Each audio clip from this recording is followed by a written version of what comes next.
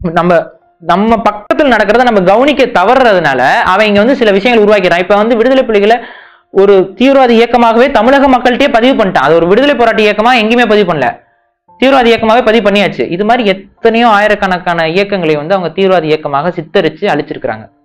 சில இயக்கங்களை தீவிரவாத இயக்கமாகவே உருவாக்கி இருக்கிறாங்க. அதுதான் ஐஎஸ்ஐஎஸ் போன்ற தீவிரவாத இயக்கம்லாம் வந்து பாத்தீங்கன்னா இவர்கள் உருவாக்குறது. இவங்க ஃபண்ட் கொடுத்து அல்கொய்தாவும் அதே மாதிரி தான். அல்கொய்தா வந்து பாத்தீங்கன்னா அது கூட கொஞ்சம் விடுதலை சார்ந்த கருத்து.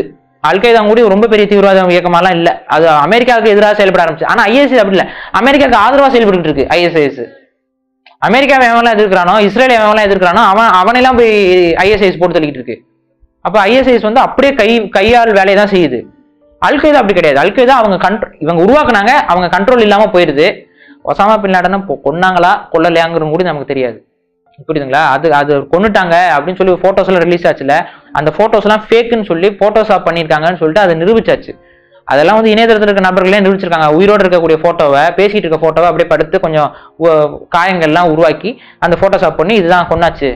கொன்ன பாடியை வந்து இப்ப ஒருத்தனை கொல்றீங்க, பாடி எங்க வைக்கணும், என்ன பண்ணுவீங்க? பாடியை வந்து எங்கேயாவது புதைக்கணும். இல்ல அவன் வந்து இஸ்லாமியர் அப்படின்னா இஸ்லாமியர் முறைப்படி அவனை புதைக்கணும். இல்ல நாங்க தான் கொண்டோம், அதனால நாங்க கிறிஸ்தவ முறைப்படி தான் புதைப்போம் அப்படின்னா கிறிஸ்தவ முறைப்படி ஏதாவது கஃன்ல போட்டு நீ வைக்கணும். இல்ல அப்படிலாம் இல்ல, ஃபியூச்சர்ல இவனை பத்தி ரிசர்ச் பண்றதுக்கு தேவை, இந்த பாடி நமக்கு தேவைன்னா ஏதாவது ஒரு பினாரையில போய் வைக்கணும் பாதுகாத்து. நீ ஒரு கொலை பண்ணிருக்கேன்னா அந்த கொலைக்கு ஆதாரம் வேணும், அதனால பினாரையில தான் வைப்பாங்க. ஏன் இப்போ ஒசாமா பின் லாடன் பாடியே கிடைக்கல? பாடி என்ன பண்ணாங்க? போய் கடல்ல தூக்கி போட்டுட்டாங்க. எந்த ஊர் மரபு அது கடல்ல தூக்கி போடுறது? கடல்ல தூக்கி போட்டாங்க ஒசாமா பின் லாடன். ஏன்னா நீங்க போய் தேடக்கூடாது, அந்த பாடியை வச்சு ரிசர்ச் பண்ணக்கூடாது. அப்படி ஒரு பாடியே இல்ல, கொன்னாங்களா கொல்லையா நமக்கே தெரியாது, எப்பயும் கூட அவன் செத்துருக்கலாம்.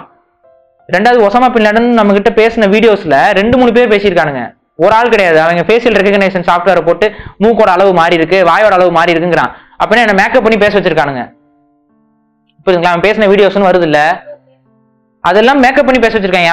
அதெல்லாம் புட்டு வைக்கிறாங்க இணையதளத்துல. அவன் வீடியோவை அவனே உங்க கண் முன்னாடியே காமிக்கிறான். இதுல பேசுற அவனோட மூக்கோட லெவல் என்ன, அவன் பேசுற மூக்கோட ஷேப் ஸ்ட்ரக்சர் மாறி இருக்கு, பல்லு வரிசை மாறி இருக்கு. எப்படி அவன் வந்து ஒரே ஆளா இருக்க முடியும்? அப்ப அது ஃபேக் வீடியோஸ், ஃபேக் இது எல்லாத்தையும் கிரியேட் பண்ணி மக்கள்கிட்ட ஒசாமா பின் லாடன் ஒரு பிம்பத்தை உருவாக்கி இருக்காங்க, சரிங்களா? ரெண்டாவது, நீங்க கேட்ட அந்த வேர்ல்ட் ட்ரேட் ஆர்கனைசேஷனோட இடிப்பு, இலுமினாட்டிகள் வெளிப்படையா மாட்டிக்கிட்ட ஒரு விஷயம் அதுதான். அது வரைக்கும் அவங்கள பிடிக்கிறதுக்கான எந்த ப்ரூஃபும் சாலிட் எவிடன்ஸ் கிடையாது. எந்த ஒரு கவர்ட் ஆப்ரேஷனும் அந்த அளவுக்கு வெளிப்படையா மாட்டிக்கல. எல்லாமே அவங்க மறைமுகம் அப்படி செஞ்சு முடிச்சாங்க. ஆனா அந்த 9/11 சம்பவம்னு சொல்லக்கூடிய அந்த வேர்ல்ட் ட்ரேட் ஆர்கனைசேஷன் இடிச்சாங்க பாருங்க, அங்கதான் பெரிய அளவுக்கு தப்பு பண்ணாங்க. அவங்க என்ன பண்ணாங்க? உள்ள வெடிகுண்டுகளை வச்சு தான் அடிச்சாங்க. அது ஒரு ஸ்டீலால கட்டப்பட்ட ஒரு பில்டிங், அது full steel frame, outer steel frame. அது அந்த ஸ்டீல் ஃப்ரேம்ல ஒரு அலுமினியம் ஃபாயிலால செய்யப்படுற விமானம். ஸ்டீலுக்கும் அலுமினியத்துக்கு நீங்க மோதினீங்கன்னா அலுமினியம் உடையுமா ஸ்டீல் உடையுமா? அலுமினியம் ஃபாயில்ல உருவாக்கின ஒரு விமானம். அதுல ஜெட் ஃபியூல் இருக்கு. ஜெட் ஃபியூலோட பர்னிங் டெம்பரேச்சர் அவனே சொல்றான் 1800 டிகிரி செல்சியஸ்.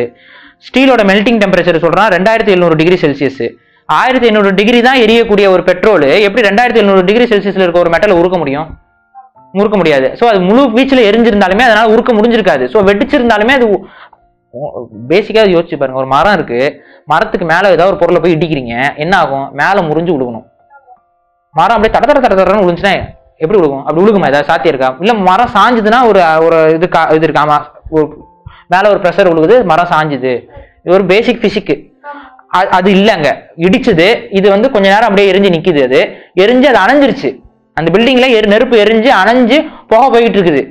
அதுக்கப்புறம் பில்டிங் நிக்கல, தரன்னு போயிருது. ஃபுல்லா சாயில போல ஒண்ணும் இல்ல, இறங்கிடுது. பார்த்தாங்க ஆர்கிடெக்ட் எல்லாம் பார்த்து, இன்ஜினியர் எல்லாம் பார்த்தாங்க, இது பச்சையா ஏமாத்துறாங்க, இது டெர்மைட்ஸ்ன்னு சொல்லக்கூடிய பாம்ஸ்.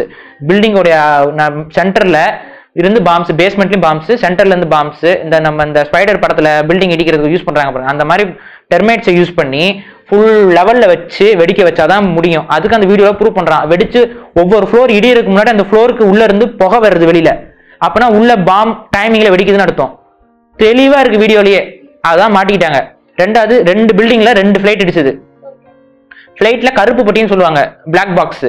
அந்த பிளாக் பாக்ஸ் அந்த ஃபிளைட்ல பேசினது போனது, அந்த ஃபிளைட்டோட கடைசி டிரான்ஸ்மிஷன், அந்த ஃபிளைட்டோட கடைசி லொகேஷன் எல்லாமே இருக்கும். அந்த பிளாக் பாக்ஸ் நமக்கு கிடைக்கல. அந்த பிளாக் பாக்ஸ் கிடைக்கல.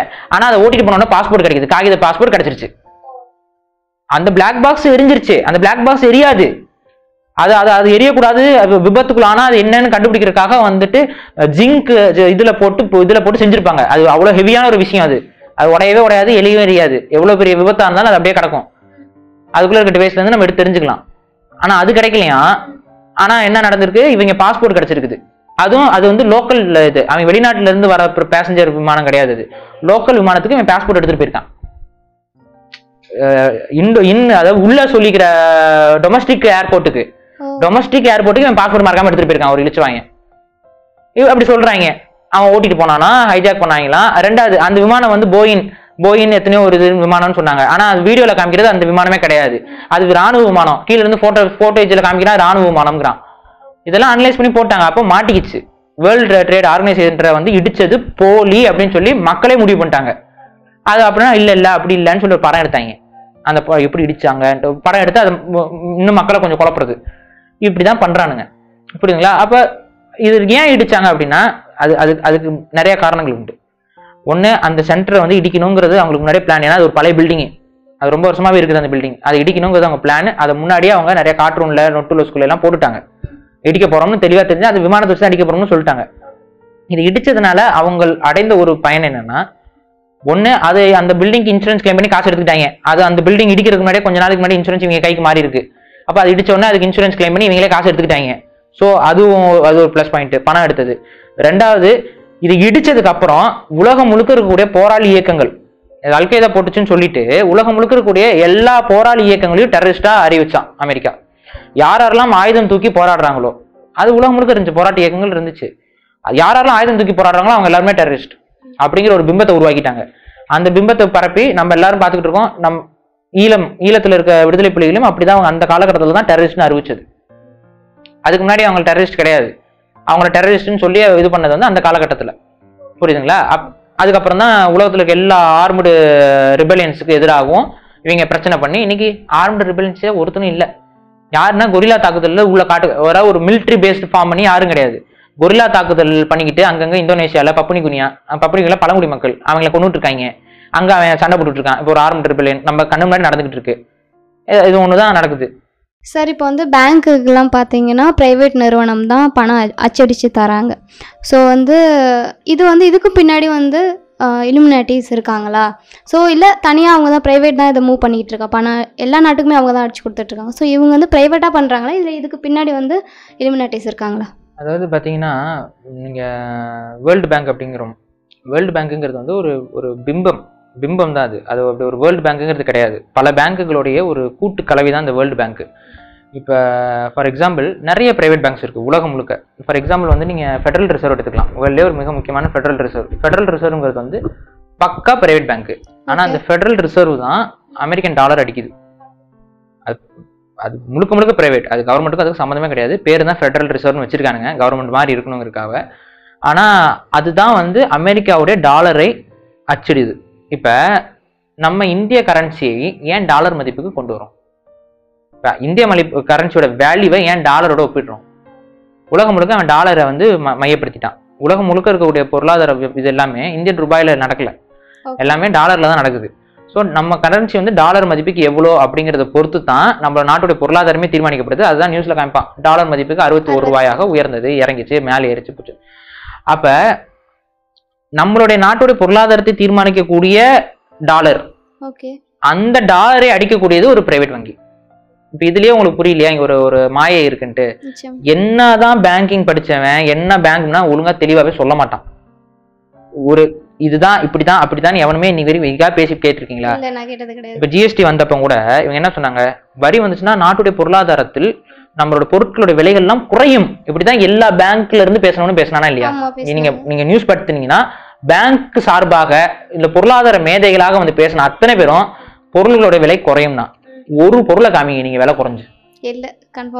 நான் ஒரு கடையில போய் வாங்குறேன், எல்லா பொருளும் ஒரு ரூபாய் ஏறி இருக்கு, 2 ரூபாய் ஏறி இருக்கு, எல்லா பொருளும் விலை ஏறி தான் இருக்கு. ஜிஎஸ்டி வந்ததுக்கு அப்புறம் எனக்கு தெரிஞ்சு ஜிஎஸ்டி வந்ததுக்கு அப்புறம் இந்த பொருள் குறைஞ்சிருக்குன்னு ஒரு பொருளும் எனக்கு காமிக்கல. எல்லா பொருளும் இட்லியா இருக்கட்டும், சாம்பாரா இருக்கட்டும், தோசையா இருக்கட்டும், எல்லா கடையிலும் ஏத்திட்டான். புரியுதுங்களா? எல்லா ஹோட்டலையும் ஏத்திட்டானுங்க. பேக் பண்ணி வாங்குறது அதுலயும் ஏத்திட்டானுங்க. எங்க போய் வாங்கினா டாக்ஸ் இல்லையா? நான் விவசாயத்தை நானே போய் அறுத்து சாப்பிட்டாதான் டாக்ஸ் இல்லையா? அப்படி இதுதான் ஜிஎஸ்டி.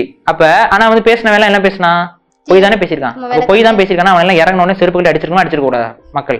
ஏன்டா நாயே டிவியில வந்து பொய் சொல்றேன்னு அடிச்சிருக்கணும்ல, ஏன் அதை செய்யல நம்ம?